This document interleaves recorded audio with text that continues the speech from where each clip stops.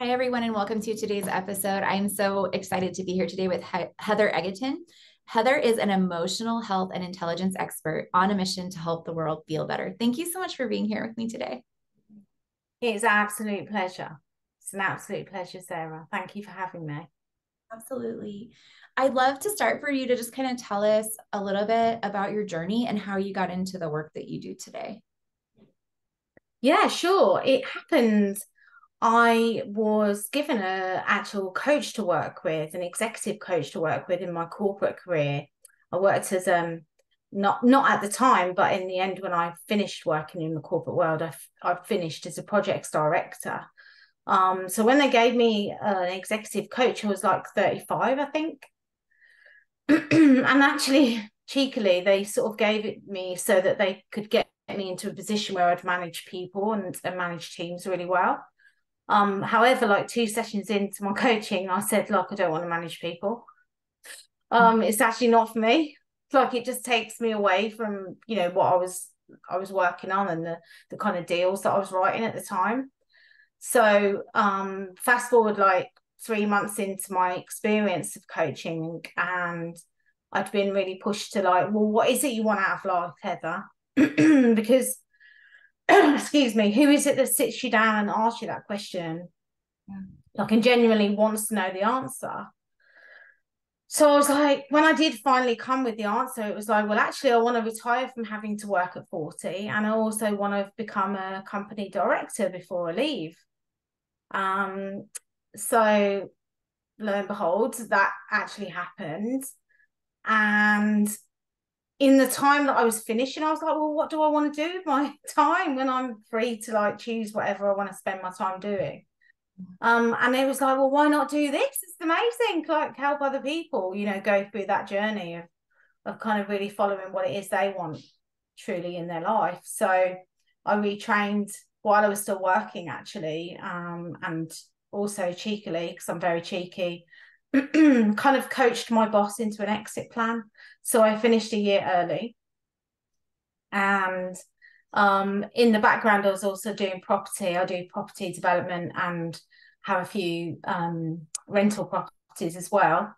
So I've amassed a bit of a portfolio. So I already had that kind of lined up for me to do. And there was a property ready for me to build and be a project manager for that. So I already knew that I was going to have quite a lot of things to keep me, should I say, occupied. I'm not the type of person that sits still easily, Sarah. You probably know that. I'm the same way. Were you worried that retiring that early that you would maybe get bored and run out of things to do, or did you know that you would fill it? I always just knew there was something greater. And there was just something more impactful for me to really kind of focus my energy and get involved with. And I can't say at the time that I knew exactly what that was going to be or what that looked like. I just inside, like I just knew there was just more. That's And beautiful. I just followed that, I guess. You just what you stepped out in faith and the I think universe it was covered. that. Yeah. Do you feel like the coach that you had was the catalyst for you being able to become the company director and retire by 40? I think that the coach I had was a catalyst for me to step into more of my feminine energy and really, really understand the power of who I was and what it is I came here to do. I think the fact that I asked for the retirement to come early and to become a director naturally evolved that way, and my evolutions kind of got me there anyway. So I think it all contributed. I think having someone to walk by me, like in tandem and in support of, I think gave me the courage and the confidence to really go out there and really ask for and get involved in exactly what it was that I wanted. And I can't necessarily say that I've always had that, even though I was brought up by my father and he was very, look, anything's possible. You might be talented in this and your brother's talented in that, but anything you want is possible. It wasn't necessarily the type of person that was like, you have to get an education. So he was very good, very good. But I think the catalyst with this person particularly was the first kind of female that I had in my life that showed me that there was more to my makeup, and human being as such, more power to me, and especially from a feminine perspective, because I did work in quite a male dominated environment. So there was definitely that allowed me to really experience someone modeling back to me what was really possible in that journey, I think. Yeah. And just getting clear on even what it was that you did want. I feel like that's it seems simple, but that's huge. Massive.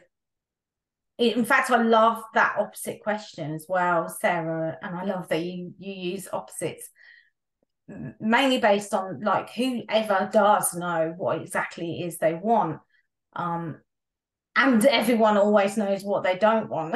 Right, so it's kind of a process of elimination, isn't it? That's very nice. Yeah, it's very helpful. Yeah. The contrast. Yeah, totally. You teach that we really can have it all without trading in any parts of ourselves. Could you tell us more about that philosophy?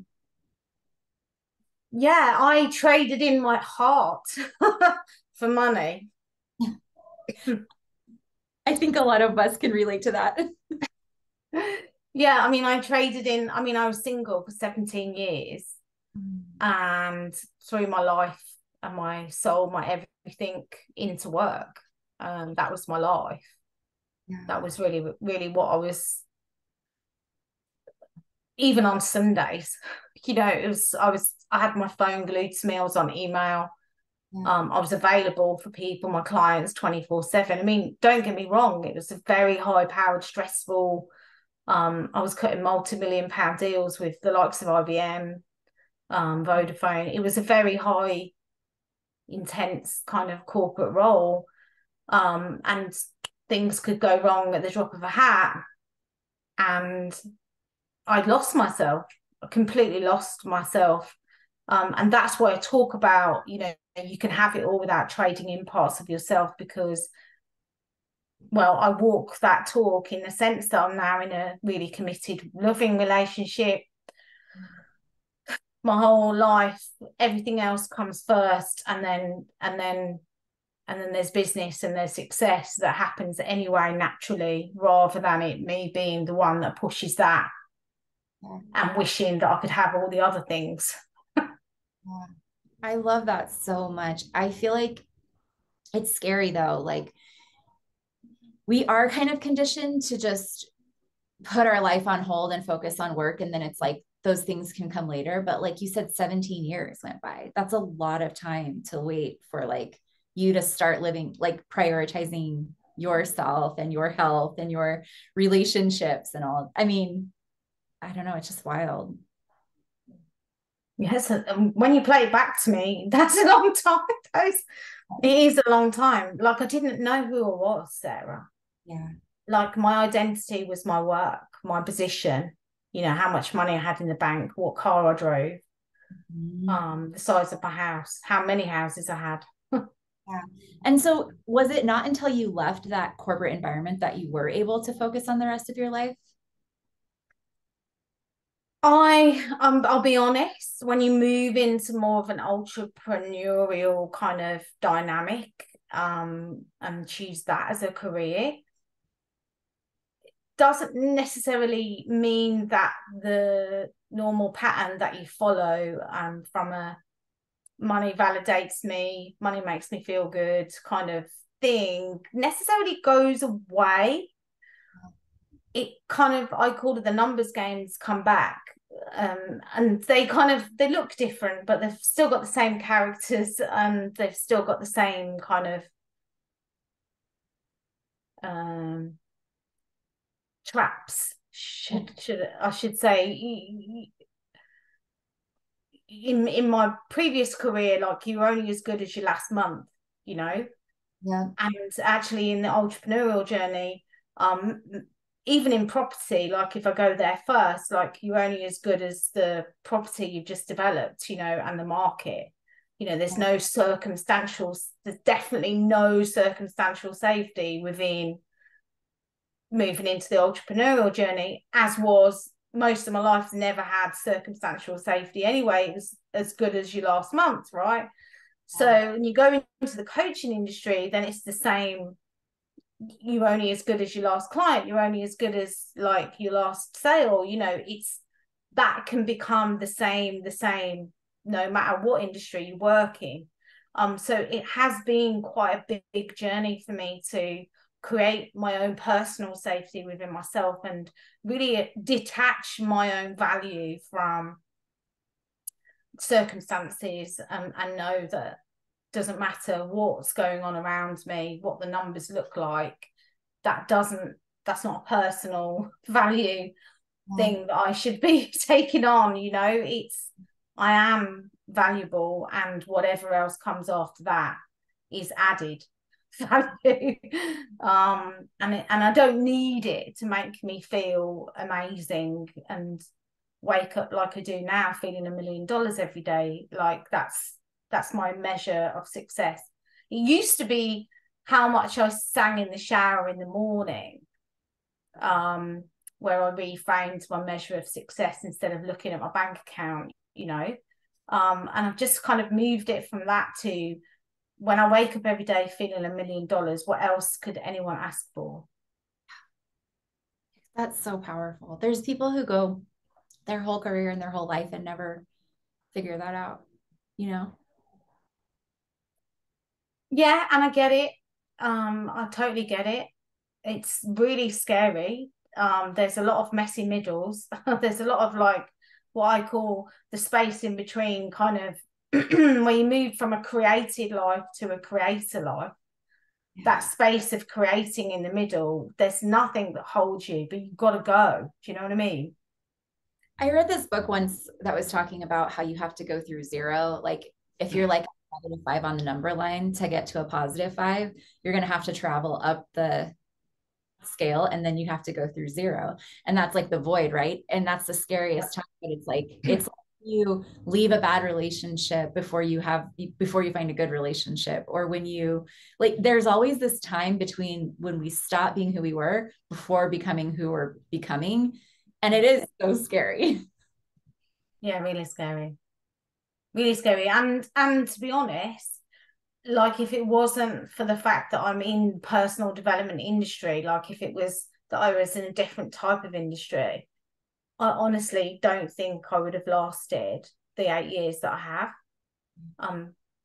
We have the skills, right, to support ourselves, I guess, and help ourselves on the journey, and meet incredible peers as well that we get to like spend a lot of time with, and amazing mentors that we choose to step in with and walk with. I know we're both in the Melanie Ann Layers world, and you go, as long as there's someone a couple of steps up the mountain that's shining a light, you go, okay.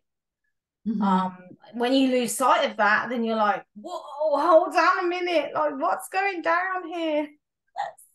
What am I doing? Like, what does this all mean? Like, who am I?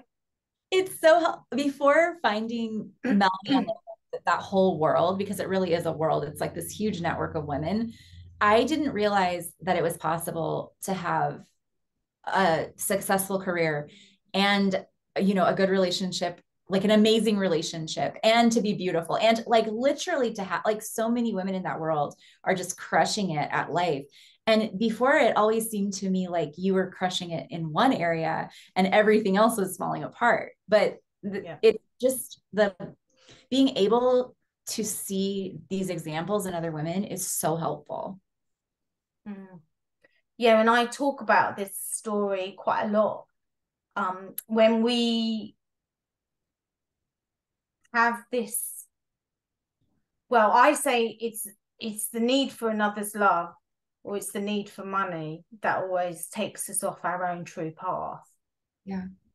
And stops us from seeing others, genuine lights out there that are really going the course too. I say,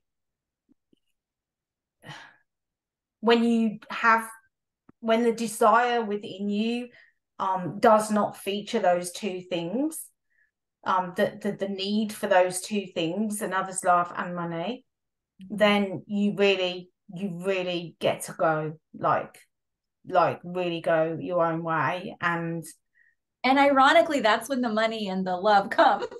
And that's the why, right, Sarah? Like, we totally see that. Like, it's just beautiful how we are so connected around that. It is more about, well, it is definitely the safety. You know, like, if you've got another's love, then you feel really held, right, and safe. Or if you've got lots of money in the bank, then that can make you feel held and really safe. And it's like, what do you do when you have neither? Who are you then? You know, and I can say from my own experience, like, and it doesn't mean that you have to get to none of that for you to experience this.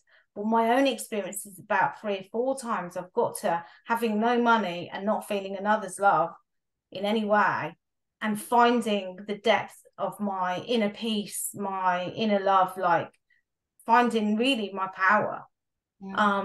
And I've started to learn to walk with not having to be with neither and still grow. So I've started to learn to walk without the stable blocks in place, you know, and still have them coming in. It's a very, very fine, it's almost, I call it like a rolling of a coin. Like, I'm the rim of the coin, and there's love from another and money on the other side. And it's like, sometimes we flip from one to the other. We go, oh, I feel great today because of this, or I feel great today. And it's like, well, it can roll the coin. You can have both. You can have, absolutely have both, and a lot of both. A lot of both, a lot of both. And it's like, when you've been through the journey of having neither, you learn what you have within you, and you learn that, you know, who you are within you and what you have there is what you'll always have. That can't go anywhere. Like, we've got ourselves, you know. I don't know what happens after we die, but definitely up until that point, we've got us.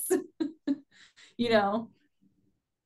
Yeah, we're totally fully supported, and we're always okay, like always. And I think from a more of a, maybe even not a practical level, but from a human being's point of view, who teaches us this, Sarah? Who is the one that shows us or models this, or gives us the ideas that we can be the creator of our own life and feel this supported and this safe within ourselves? Without people like us talking. This is why I'm like, any podcast, like, let's share this message, let's get this information out to the masses, because I know I wasn't taught anything like this at school. I mean, I did not do very well at school. Now, if there was an emotional intelligence class at school, I'd have aced it, you know, let's say, right? We would have been top of the class. How do you connect to your intuition? We'd be like, tick, tick. We'd be like writing a whole essay on how to connect to your inner guidance system. We'd be on it, you know, and like, there's nothing like that at school, like maths. No, I know. I'm grateful that this is becoming a little bit more of a mainstream conversation. I think with every single person that finds this, they are spreading the word, and I think it's going to create a better world for everybody and a better society. But you're right, we do have a lot of work to do. We have a long way to go. Yeah. And it speaks to the mission I'm on about helping the world feel better. So many, and that's in 2 ways. Like, so many people I meet, in fact, an example, I had a group experience the other week, and literally I just asked people to speak into the room how they were feeling today, the start of the session, to really give them a landmark to, like, where they got to at the end of the session. And it took 15 minutes for a lady to say, I'm feeling really scared at the moment.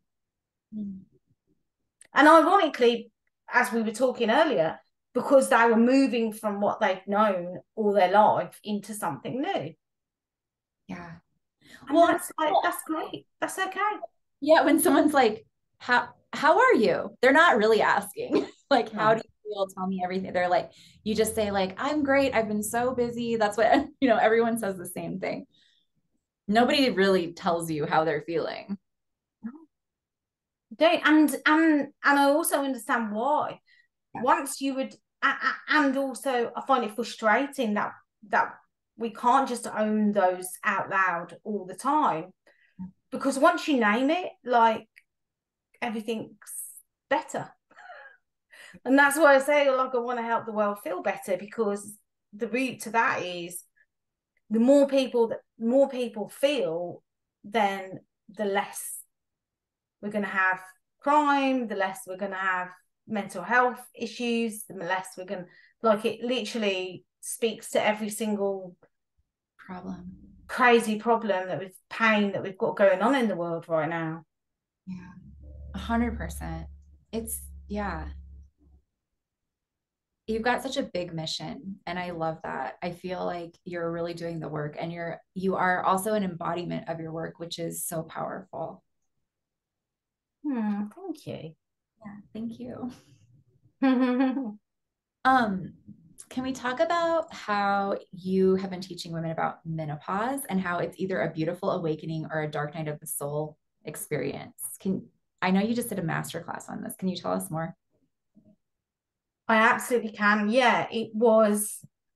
I generally do sessions or masterclasses or opened conversations basically around topics that have really kept showing up for me in my life. Like, so it's whatever's going on with me right now. I like, can we have a conversation about this? Really, because if I feel like something's brewing for me or something's not quite right, like, I treat it as a signpost and I go, let me just go and look at what's going on here. And what started for me was I had a painful right hip. Mm-hmm. Out of nowhere, it just showed up. And I'm aware that it's very masculine side of the body, the right side of the body. So, and I know that I am a retiring doer. Still working on it, as we do. And so anyway, I went down this rabbit hole with the hip. Realized that the exercise regime that I've always had in place for 25 years or so wasn't really serving my body type now. And then I read all about hormones, and then I was like, oh, started reading things about perimenopause, Mm-hmm. menopause. So I went down these rabbit holes and started researching. And then I started getting these crazy, makes no sense downloads from the powers that be, giving me instructions to do certain things. And one of them was cancel your gym membership. And that showed up. I was in the shower and I was like, what? I was like, I've been to the gym for 25 years. Why would I cancel my gym membership? Yeah. And so I did what I was told, because I always follow what makes no sense. And then the evidence showed up a few weeks later when I did a body type quiz, and also when I thought about where I felt the most fittest, and actually the slimmest as well. Not not the weight was at the top of the list, but it was actually through lockdown when I was doing half an hour sessions online at Mm-hmm. home, hit so kind of sessions. Mm-hmm. Whereas at the gym I was doing like hour-long workouts. Mm-hmm. Um, it actually said I was better for my body type to do 20 to 30 minutes exercise 3 times a week. Yeah. And the hour-long classes 3 or 4 times a week were counterintuitive. They were actually making me store fat rather than lose it, and obviously not working very well with my body type as well. Yeah. So that's what started it. And when I had a conversation with a beautiful group of ladies yesterday, I shared with them like 4 key elements that I believe are the root cause of some of the symptoms that show up within menopause. I'm happy to share with people offline or here if you want me to give you a quick rendition. I don't know how long we're together today, but I'd love for you to tell us. I think that's so valuable. And can I just say, I swear cardio makes me store fat. Like yeah, if it I does. cardio, I get I lose muscle and I gain fat. And I always try, I'm like, no, you need to do cardio. But every time I focus too much on it, I get the worst results. Hmm. And what body shape are you? Are you I don't know. I don't really know the answer to that question. Like pretty like straight up and down. For years I looked like a 12-year-old boy, but I've filled out a little bit as I've gotten older, which I actually enjoy. yeah. Yeah. Yeah. When I was doing the Wealth of Women program last year, it's one of my kind of more feminine focused pieces of work. Mm-hmm. I really talks about the areas of your body where you store fat. It's all for protection. Mm-hmm. Oh, for me, it's definitely in my stomach. That's the first. Yes. Okay. So, and some of the conversations I had in those sessions were about healing parts of ourselves that where we've had trauma, and it could be physical trauma, it could be emotional trauma. And actually, one of the ladies shared in there about the fact that they had a really traumatic childbirth. Mm. And opened up about it, which is what the space was about when we did that particular session. And it was almost like once you've released the experience, because they've never shared with anyone how it made them feel and what went on with them, right? So once they've released that specific experience and shared it out loud, it was almost like there was a shift in their body. It was almost like their stomach had permission to stop protecting and storing fat. That's amazing. And so what sometimes I do say, like there are certain traumas that do result in a tummy tuck, Yeah. like a trauma tummy tuck, because I know that's one of the areas that I've always stored weight in my abdomen. Mm-hmm. And when I followed not a rabbit hole, but when I journaled about kind of what's that about, I haven't had children, and I was carrying around this anger, I suppose, about the fact that I hadn't experienced that. My body hadn't, I hadn't gone through that experience. Yeah. Which led me to openly accept that being childless is a gift. Yeah. So it was kind of, and the same for this other lady in the program with that experience. Mm-hmm. So when I talked to people about the 4 kind of elements around the menopause, it was very much linked to some of the work I did with that program. Mm-hmm. And things like, I've got people to own, we'll get people in the audience who's listening to own, like, who here overthinks, overdoes, undershares their true feelings, right? And also, and I've still got it written down to make sure I say it correctly, under pleasures themselves. Yeah. So many women. Right? So there's like tick, tick, tick, tick. Yeah. And I was ticking them as well, right? And it's like, okay, so let me tell you, the reason brain fog shows up for people heavily through the menopause is because they've used this part. They've overthought. They've used their head instead of their heart. They've let their head rule most of their life. The logic, the problem solving, the structure, the plan, the let me make sure I plan all of these things so nothing goes wrong.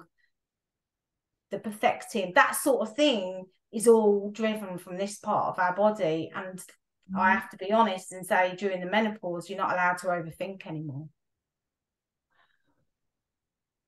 So Also, your whole really masculine, like thinking, what, like sorry?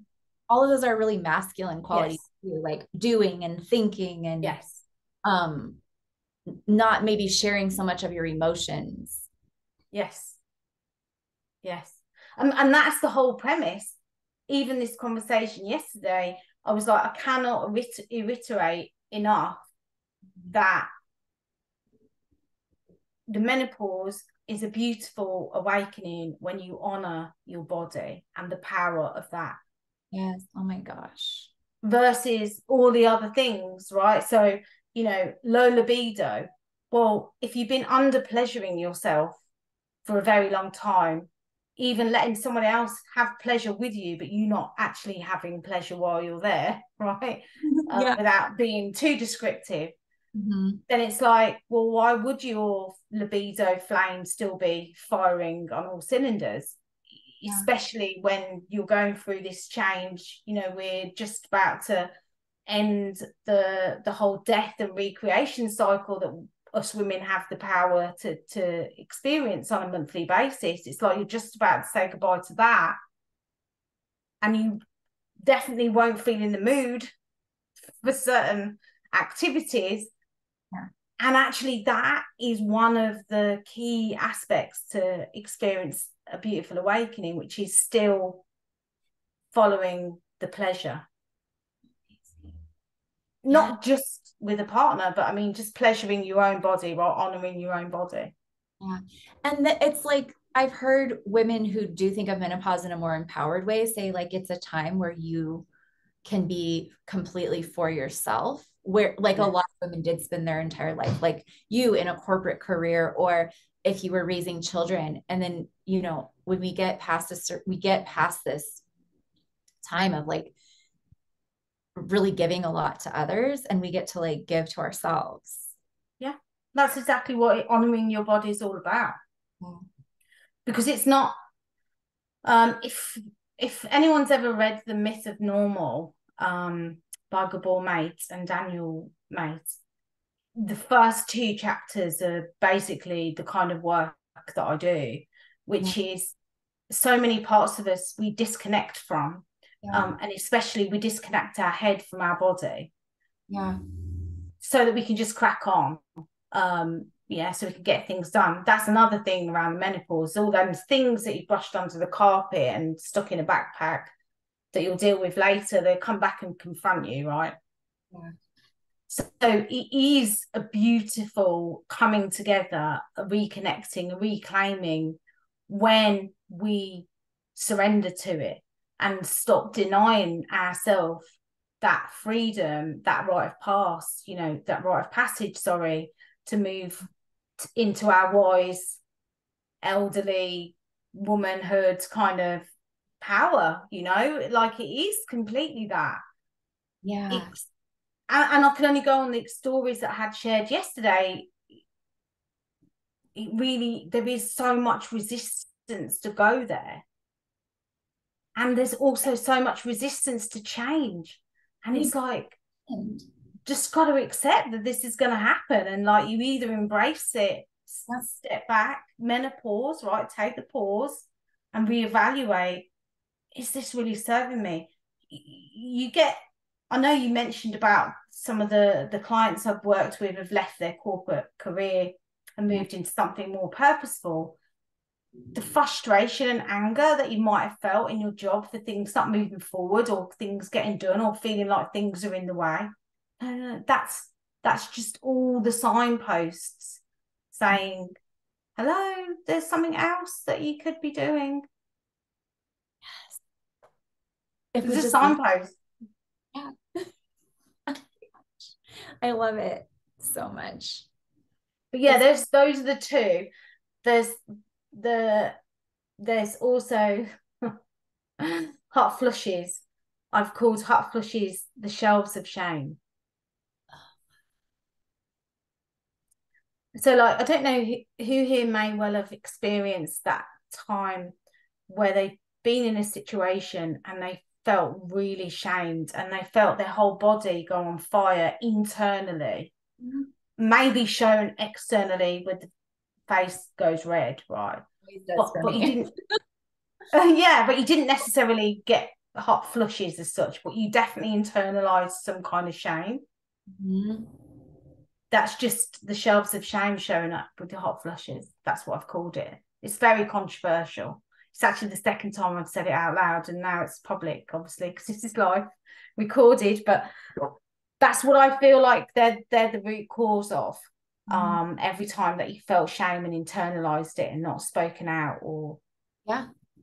And there are women like my aunt who I was telling you about who don't have symptoms. So what is that? Like we can't just say like, no, this happens to everyone because like your hormones change, but it doesn't happen to everyone. No. So we do, I think it's so powerful to look at this and to talk about it, have a conversation where we get to reframe it and we get to choose, we get to deal with this, especially if like for me, I'm 40, so I have years ahead of me where like this is valuable for me because I can start to rectify some of this stuff now so Oh that yeah. when I get there, I'm not like kind of living with the consequences of ignoring my body for my entire life. Do you know what I mean? Yeah. Yeah, because that's ultimately when a woman has walked with their full body, heart, mind connection, all in tune, fully connected, um, and honored that connection, then they may well just have this ease and grace throughout the whole experience and not feel much of a shift. Um, I think it's definitely, I want to use the right language here because I'm not a menopause expert, I'm not a hormone expert, I'm not a dietary or physical fitness kind of person expert. What I am an expert in though is when someone's feeling a certain emotion, then there's going to be like something behind that, right? They're all like an invitation to come and look, come and look. And what I've experienced with either clients that I've worked with or even in this session that I had yesterday and in my own experience is it feels like you're losing yourself a little bit inside, right? It feels like there's like this, like I did in the corporate world, right? It feels like there's a closing in of yourself, like a loss somewhere, like a disappearing of you, right? And the extreme of that can be rage. Yeah. And the opposite side of that from the grace and ease perspective, and it's like, well, where do you sit on that scale? Like, what's going on for you now? So, for example, with you, Sarah, because I know we talked about it before I came on, you know, it's quite easy for us just to wait till it happens, isn't it? And not really look at it. However, when we start to look at, well, what's making me feel angry now? Yeah. Like, and it could be your menstrual cycle, because that's another experience that I went through last year where I healed myself from having really painful menstrual cycles, and that was all about honoring my body and that cycle in the month for me and really owning that. So it's like, well, if now, because I followed the anger trail there and the mood swings there, it's allowed me to really identify with, well, what was that really about? And once I understand what that really was about, then it's something I'm not going to take into the second part of my life. Yep. Yeah. And it's the same for anyone that's early, I guess, early in the journey or around a similar age to you, Sarah. I'm just the type of person that I'm not willing to accept that it's meant to be hard. Yeah. I'm not saying it. I'm saying this out loud now because I recognize that it's not for everyone. Mm-hmm. Like this way of living, like this way of looking at, well, if I felt that way in that situation, what's that about? I realize it's not for everyone. It's just that I truly believe that we can live fully in ease and grace, and not struggle and not self-sabotage, or and hurt other people in the process. Like I fully believe that, and I'm just not willing to accept that after all the stories I've had of other women around me while I was just about to start this journey with perimenopause, that it's going to be hard. Yeah. Well, I learned about I started cycle syncing. I don't know if you're familiar with that in 2000. Yes. And I went from hating my period and having horrible PMS to I love my bleed. It's like my favorite time of the whole month, but it's because Absolutely. I learned to honor it. I learned to take a few days off, a few days to rest, and then to see the gifts in it, which are, it's a very intuitive time. It's a time when your left and your right brain are the most connected. And It's a time for self-reflection. It's a time to like connect to the cosmic mother or your own inner mother or whatever you believe in. So because I was able to reframe it, I love it. I love every single part of my cycle, but like I look forward all month to those 3 days where I can just take care of myself. So I wonder if it's a similar thing with menopause, where if we can reframe it and we can see power in it, it's going to be amazing. 100%. I mean, that's like, you've nailed it, in the sense that, as I say, you know, the more we honor the things that are going on with our body, the more we honor the natural process going on inside our bodies on a monthly basis, the more we can move into the menopause, honoring that phase in our life as well. And I'm with you. Yeah, I really look forward to the self-inquiries that I have when I get to that stage of the month. Like, so yeah, totally with you. I'm not sure, have you read there's a great couple of books I'll recommend as well. There's one called Wild Power. That was the first one I read. That's still my. I honestly wish someone had handed me that when I left school. Yeah, like, I really do wish someone had handed me that book. And now they've got one out that they brought out in September called Wise Power, which is about the menopause. Oh, I'm gonna have to get that. I love that book so much. I've read a lot of other books since then on cycle syncing, because I'm like, once I find something that I'm into, I get really into it. But Wildflower was the first one I read, and the way that they explain it, from like, it's just beautiful. Yeah. I'm excited to read that. Yeah, and I will say, like, I'm in the early stages of this menopause experience, like inquiry itself, and I'm sure I'll get to the other side where I'll be like, yeah, this is exactly what will happen for it to become really easy and graceful. Easy and graceful, but I'm still in the middle of really understanding and unpicking kind of where things sit, and just doing the work. I love it. I think it's like you said, I wish that I'd known, like, from the very beginning, that my cycle could be something so empowering. Yeah. But now it's so cool, because we do get to know before we get into menopause why that can be powerful. And so it's going to be a totally different journey than spending years like with debilitating cramps and PMS and like chugging like ibuprofen. We're not going to have that same experience again. Yeah. Which is exciting. Thank you for the women that have gone before us, like, and done the same self-inquiry and found a different way. Thank goodness. Yeah. This is such a good conversation. I'm so excited for everyone to hear this. So I want to be like mindful of your time, but could I ask you just a couple more questions? Sure. It's like 10 past 10 at night here. Are you tired? No, I normally go to bed about 11. You're all right. All right, I'll just ask you a couple more. You say in a post, to the depth in which you feel is to the depth in which you can live, which I love so much. Can you just expand on this a little bit more? Yeah, absolutely. So I'm just thinking of like an example.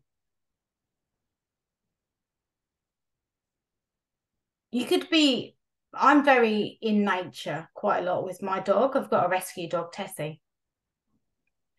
And before, when I used to walk her, it used to be a chore, like, to just, it had to happen. Like, there wasn't anything other than, let's just get the dog walked. Yeah. And oh my God, it's even like the menstrual cycle that we were just talking about. It was like, let's just have the period and get it over with and crack on with the rest of my life, you know. Oh, here it comes again, kind of dread sort of thing, especially with the dog. If it was raining, I'm like, oh, I've got to walk the dog. And so what part of that experience did I actually feel? Like, there wasn't any connection to being outdoors. There wasn't any connection really to the dog while I was outdoors. It was a chore. It was just happening. The same with the menstrual cycle. There wasn't really a connection to this beautiful natural process that we have the power to experience. It was a it needs to happen so I can get on with my life. Yeah. And wear nice knickers again, you know. There wasn't any sense heightened, there wasn't any connection to any part of my body in those experiences. Mm-hmm. And just today, I took the dog to what I would call like a field that's ready for harvesting over here in the UK. And it's so windy. We've had I think it was storm warning or tornado warning. And literally this grass was like this, swaying. You can just imagine, really big, really past my head, really tall. I had it either side of me, and I was walking down this path. And you know what? I felt like I was in heaven on earth. Yeah. That's what it felt like, because I was there, like present, like there in the moment. I mean, it's the same with obviously the menstrual cycle. When you're in your bleed phase, it's like the more present you are with yourself, or the downloads, the spirits speaking to you, like the things that come through to you, and next level, like what? Yeah. None of it makes sense, and it's all amazing. And yeah, so it's kind of, that's what it's about, to the depth in which you feel. That's what it's about for me anyway. How much you experience life is, are you really there, present to it? And that goes back to what you were saying of like the four things that you were talking about with menopause, the being able to share your feelings. You have to know what you feel. Like some people, some women, and I have been guilty of this as well. Like you could never share your feelings if you didn't even know what you were feeling. You know, it's not even about not wanting to share them. It's like you don't even know. And then the connection to our pleasure. You have to be able to feel, to experience that. Yeah, I think it's I think sometimes if we haven't experienced so much where we felt everything throughout, the rainbow of emotions that are available to us that actually everyone feels every day, maybe for varying amounts of time, and being in a position where we are being invited to really talk about, well, what was that feeling all about? Like, how come she felt joyful there, and painful there, you know, without having the depth and the knowledge of that. Then things like even manifesting the life of your dreams, for example, not to use a very coined phrase, but it's really challenging, because if you can't bring yourself to the feelings of what it is that you want to call into your life, how's it going to find you and feel safe to be with you or come to you, if there's like this unneutralizing kind of experience with your feelings? So powerful. Well, this has been incredible, and I could talk to you all night, but I will let you get to bed. But could you just tell us how we can find you on the internet and plug into your work? Do you have any free offers or Facebook group, or what's the best way to connect with you? The best way is to connect with me on Facebook, Heather Egginton. I'm also on LinkedIn, Heather Egginton. Like to keep things simple, we know that, Sarah. And I've also got a YouTube channel which has got quite a lot of interviews that I've had in the past, called The Vulnerability Arena, and various experiences that I've shared from a masterclass perspective. I don't have any free offers at the moment. I'm thinking like, I have got this. It's more of a scarcity and lacking mindset into the realms of abundance. It's like a 6-week experience that I've got that's open as a group, which I do normally charge 222 for. If someone really, that's you a what, great sorry? that's a great deal. It's so good, isn't it?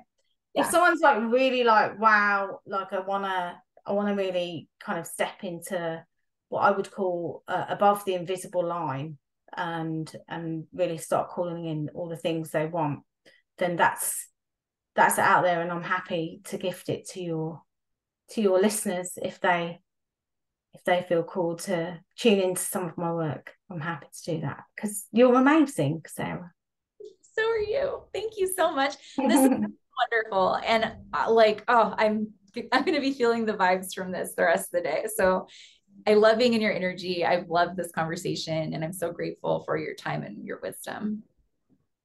It's been an absolute pleasure. Talk soon. Thank you.